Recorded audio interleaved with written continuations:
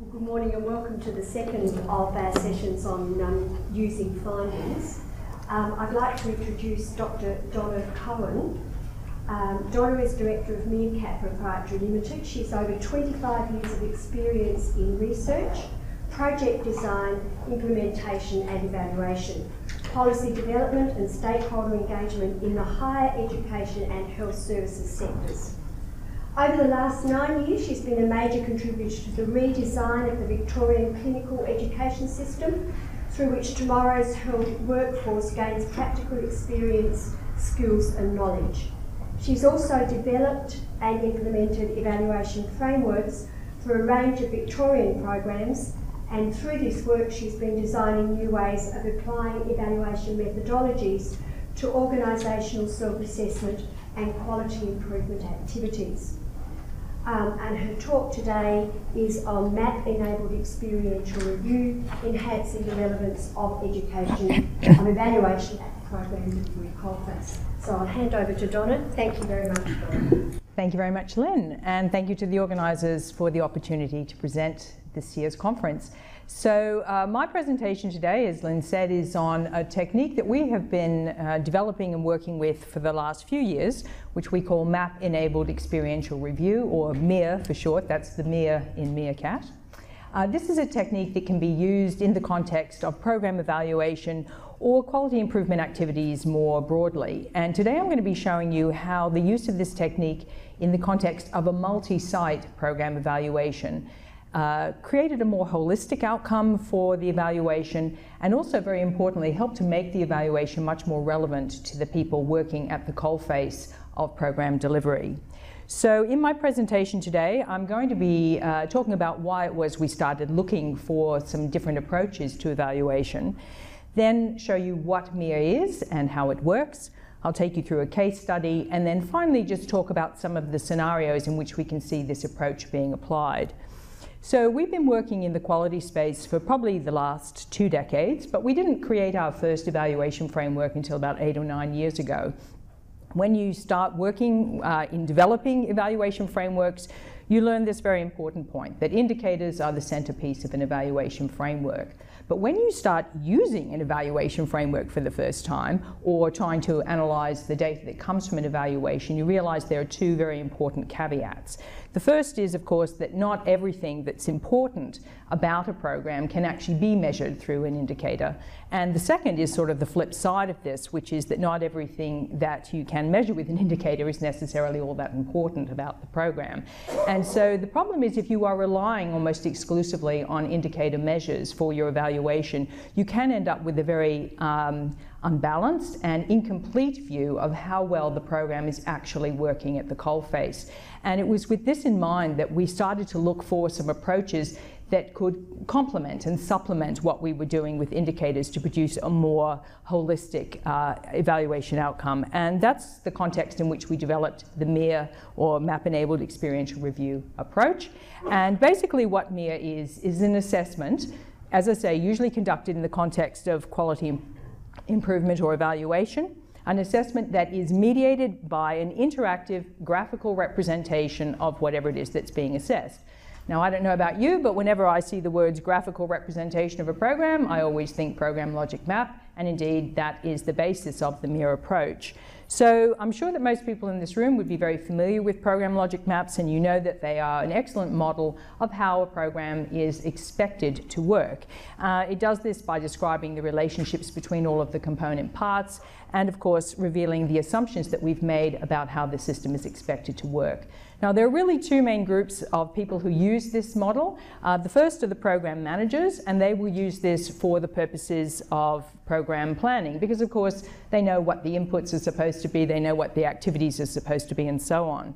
The other group, of course, that use program logic models is us, program evaluators, and we usually do this for the purposes of identifying the evaluation questions and the indicators through which those questions will be addressed. But it occurred to me when I first built my first program logic model that I put an awful lot of work into designing that model. There's a lot of IP, there's a lot of intel about the program that goes into that model.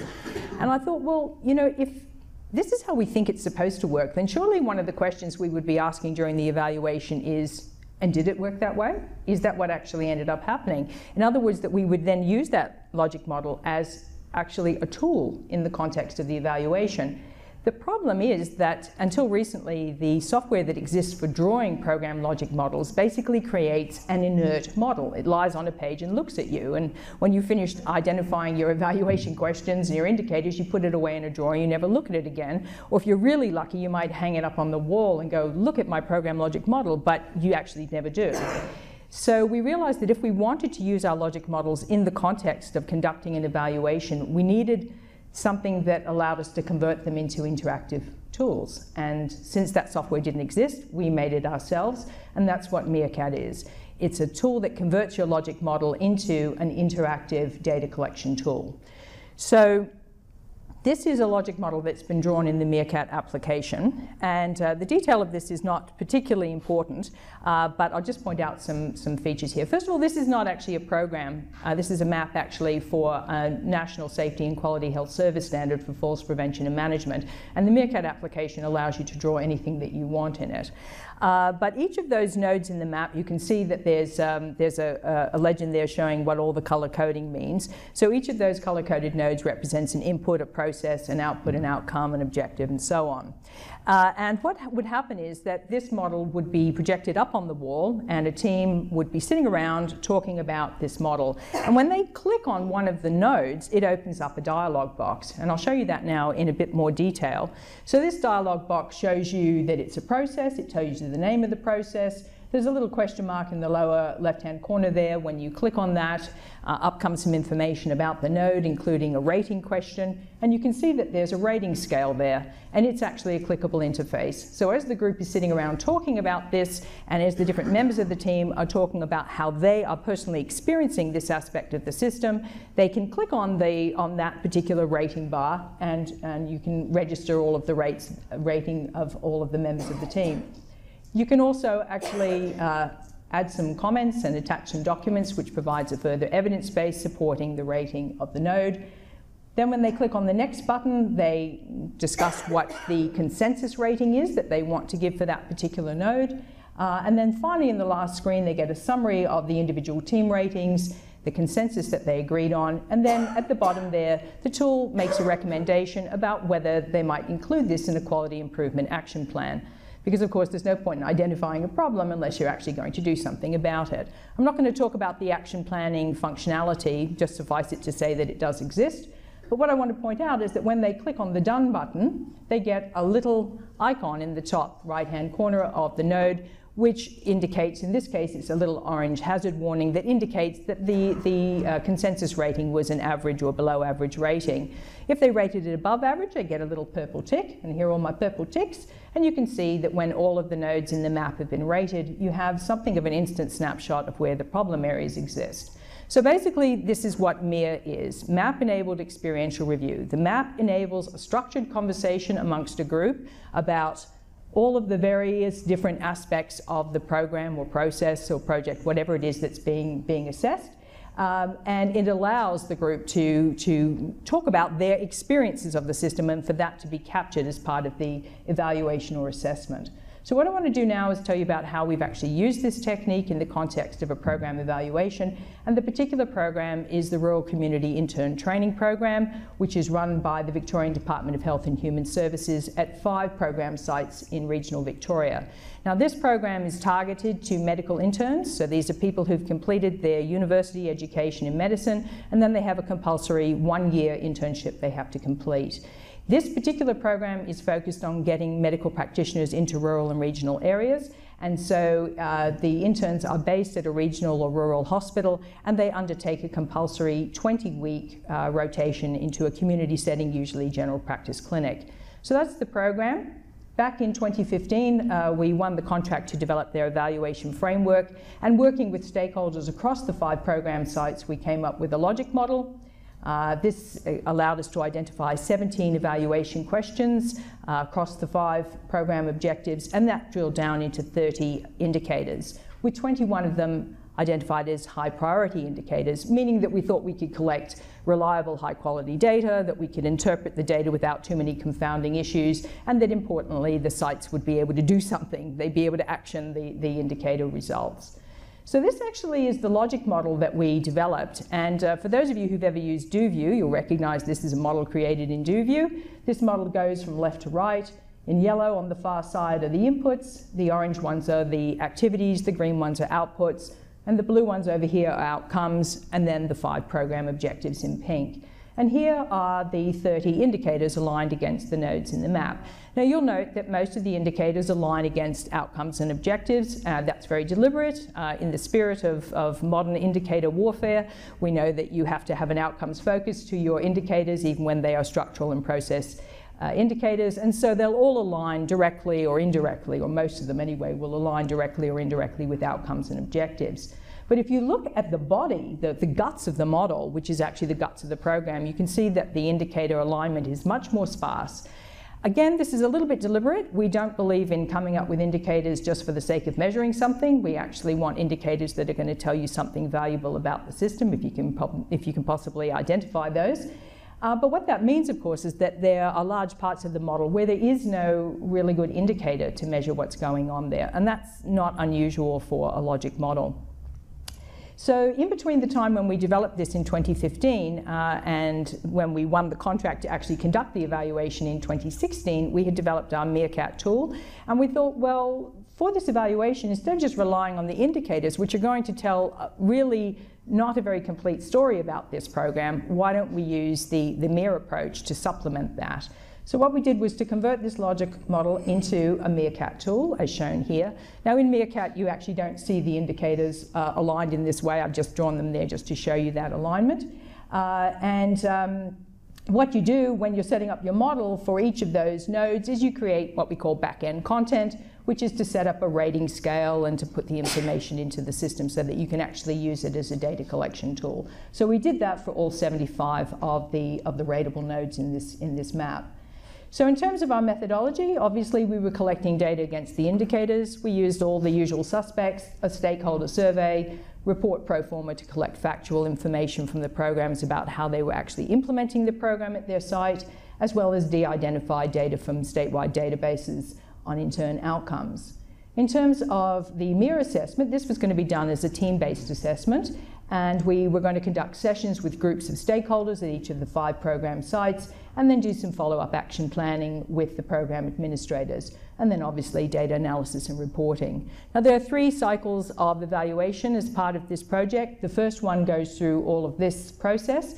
The second one being done later this year is just having a look at some indicators, and then the final evaluation late next year will repeat the whole process. Now I just want to come back and tell you a little bit more about how this assessment using MEER was being done. Our original intention was to go out to the 5 program sites and get together a whole big group of stakeholders, and there are 3 main subgroups, get them all together in a room and have them all sit down as we work through for 2.5 to 3 hours the 75 rateable nodes. Just one problem, most of the stakeholders are medical practitioners, and we were very unlikely to get them in the room for more than a 20-minute consultation, never mind a 2.5 to 3 hour discussion session. So we decided what we should do is actually break this map up and look with different stakeholder groups at the different nodes that were of relevance to them. So these are the nodes that are particularly relevant to the program administrators and senior managers. These are the nodes that are relevant to the supervisors, medical educators and mentors, and these are the nodes that are relevant to the interns. And you can see that some of the nodes are relevant to all of the groups, and some of them are relevant to only 1 or 2 of the groups. So what we did was go to each program site, conduct multiple meetings, and gradually come up with a compilation of ratings of nodes right across the whole of the logic model. And this is an example from one of the 5 program sites of what the finished product looked like. I'm not going to go into the detail here, but just suffice it to say that when you first look at that, your impression would be that the majority of the nodes are actually got the little purple tick, and in fact that was the case. 2/3 of the nodes were positively rated, and that was pretty much what we saw right across the board. But of course, we were interested to say, well, how did the consensus ratings from each of the 5 program sites vary across all of these nodes? And I'll show you an excerpt of the report that we ran to do this comparison. So what you're actually looking at here, again, don't worry about the detail of the individual nodes. This is just 12 of the 75 nodes. And what you can see is that each program is represented by a little circle. That circle represents its program's consensus rating for that particular node. So the programs are listed as A, B, C, D, and E. If it's a green circle, it means that their consensus rating was above average. A blue circle means it was the average node rating, consensus rating, and an orange circle means that it was below average. You'll also see that each of the nodes has its own unique rating scale. So some nodes have only a 2-point rating scale, some have 3, some have 4, some have 5. You'll also notice that for most of the nodes, there's quite a variation from one program to the next about how they actually rated themselves. And it was not always the case that program A rated themselves very well on every node and program E rated themselves poorly. Sometimes it was one way and sometimes it was the other way. But this was a really valuable piece of information to give back to the department for them to be able to see what was a local issue and what is actually a global issue. But we were also interested to see how these consensus ratings created an overall consensus for the whole program across the 5 sites. So we took these data and we mapped it back onto the map itself. So this is now, if you like, the consensus of consensuses across the whole program. And while it looks a little bit random, there are actually 3 discrete regions of issues that were identified, which are shown here with the boxes. So the blue box at the top there, that is around a collection of issues that are all to do with the same thing, which is the training and support issues for supervisors, medical educators, and mentors. Then there are 5 issues boxed in red at the bottom there, and those are all intern orientation and support issues. And then there are 4 issues that we call program admin issues. You'll also see that there are 2 orange hazard marks over here in the outcomes and 2 in the objectives. Now this is not surprising. If you've got issues in the guts of your program, they're probably going to translate into issues in your outcomes and objectives. But what I want to show you is how this aligned against the indicators. Because of course at the same time we were collecting data against indicators. This is the list of indicators that we were collecting data against, as well as, I should just point out, we only ended up monitoring 19 of the 21 high priority indicators because we couldn't collect data at that time for 2 of the indicators. As well as tabulating the data and graphing it, we also developed a traffic light system for showing whether the indicator results were high performance, or superior performance, moderate performance, or low level performance. And this is how those 19 indicators came up. You can see that 15 of the 19 were superior performance. It wasn't borderline, it was like truly superior performance. And then we had 4 indicators that were moderate level performance. I want you to particularly pay attention to these 5 indicators, 2, 3, 4, 5, 6, all of which you can see were superior performance, and indicators 17 and 18, which are moderate level performance. And I want to show you how these map onto the map. So here's indicator 2. You can see it's over there. This was one of the superior performance ones. Indicator 2 asked stakeholders about their level of satisfaction with the resourcing of the program. And that got a big thumbs up from each of the 5 program sites, very satisfied. But when we got in and had these conversations and started talking about funding, they didn't identify an issue right now, but they could see that there were going to be issues because there wasn't going to be enough funding for them to expand what they were doing, take on more interns, do different activities. So it got a little orange hazard mark on the map, even though the indicator told us that everything was A-OK. This is indicators 3, 4, 5, and 6. These were also superior performance. These relate to retention rates of host sites, supervisors, medical educators, and mentors. But when we got in and we started talking to the medical educators, mentors, and supervisors, they told us, training? What training? Support? Not so sure about that. Of course, it's too early in the program for you to see the readout in retention rates. These are going to be issues that are going to play out in 2, 3, 4 years' time. Then your indicator will fall off a cliff and your retention rates will go down. But for now, the indicator told you everything's fine, nearly 100% retention. But when you talk to people about the underlying issues, they're actually telling you that there's something that you need to be aware of. The other indicators I pointed out to you were 17 and 18. These were the two indicators that had a moderate level of performance, and these are actually mapping against an objective that also showed that there was an issue. Now, these indicators relate to retention rates of indicators after they complete their internship, and they're actually aligning against an objective which is for a sustainable pipeline of rural practitioners. So here we were seeing good alignment between the indicator and what we were seeing in the MEER analysis. So I guess this sort of brings me to the guts of this, which is what was the value that MEER added into this evaluation. And the first, of course, is that we got a much more holistic evaluation outcome than we would have had if we had only relied on the indicator measures. And that's because we were able to assess aspects of the program that were not particularly amenable to indicator measures. And even where there were indicator measures, there were actually issues that came up that were flagged that we didn't see as a result of the indicators. The second major thing that was added, value that was added, was that we were conducting structured conversations at each of the 5 program sites, and it was a similar conversation. And that allowed us to do that comparison report and identify what is a local issue that needs local solutions as opposed to a global issue in the program that requires more global solutions. There's another aspect to this particular part of value, which is, of course, they're going to come back and repeat this assessment at the end of next year. And they'll be able to run a report where they compare their assessment at the end of 2018 to the assessment they ran at the beginning of 2017 and see whether there's been any improvement during that period of time. And that really leads me to the next piece of value that MEER added into this, which is that I mentioned that there's an action planning tool there. And so, of course, the assessment outcomes are feeding directly into a quality improvement action plan. And in a formative assessment, quality improvement is a key aspect of what you're conducting that evaluation for. And so this is a very useful thing to be contributing. The last piece of value that was added was that the stakeholders were actually talking about aspects of the program that were directly relevant to them.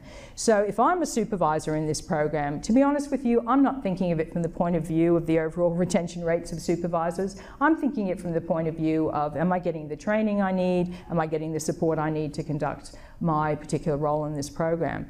The program admin cares about retention rates, but I don't as an individual. So they're actually talking about issues that matter to them, and they're seeing those issues being reflected in the evaluation outcomes. The other thing is that when we put those maps up on the wall, the stakeholders actually became educated about what was going on in the program. They didn't really realize how everything fit together and was supposed to work. So it was an educative process. And as a result of them listening to other stakeholders talking about how they experienced the system, they learned from each other in that process as well. So finally, just in terms of the applications of this, well, using our MEERQAT software, you can in fact turn any program logic, any process map, any theory of change model into an interactive data collection tool and use it in the context of actually conducting your assessment or evaluation. I've shown you here how you can use this to evaluate program implementation.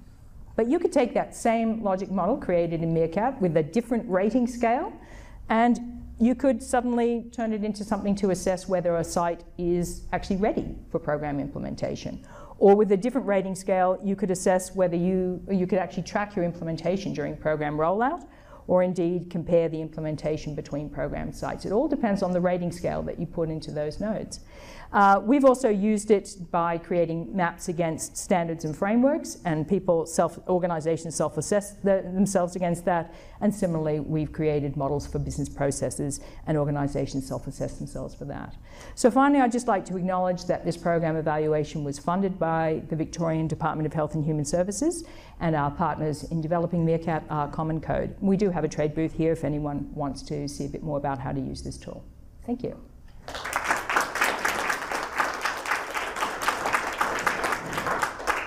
Thank you very much, Donna. That was very interesting.